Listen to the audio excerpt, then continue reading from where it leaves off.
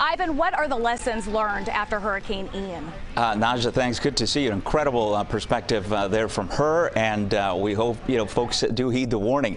Changes definitely, and in fact, we've made some changes here at Next Weather. I'll share with that as far as how we present the cone. But some of the things that we've learned from Ian was the final report, and we learned that Ian was actually stronger than what we originally thought.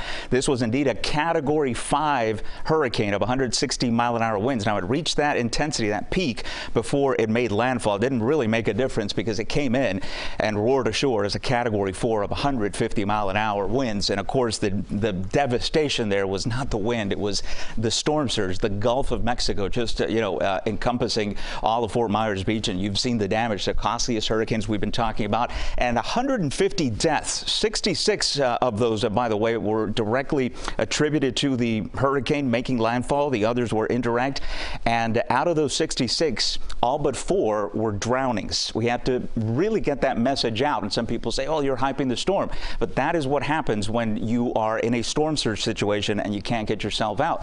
Those people drowned. So as we talk about this cone, this is, I think, one of the problems, and I've been talking about this for years now, this center icon.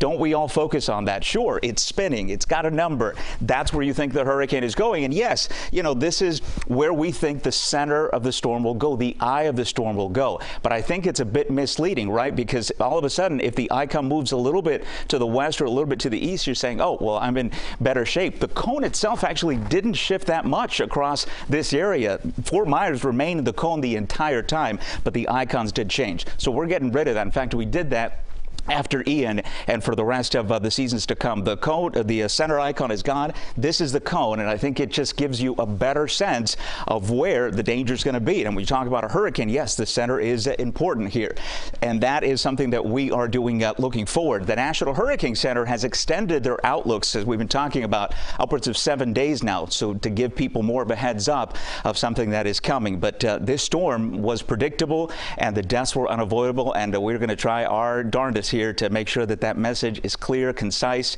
and urgent to avoid any more loss of life when we're talking about a landfalling hurricane anywhere, but of course in our home state.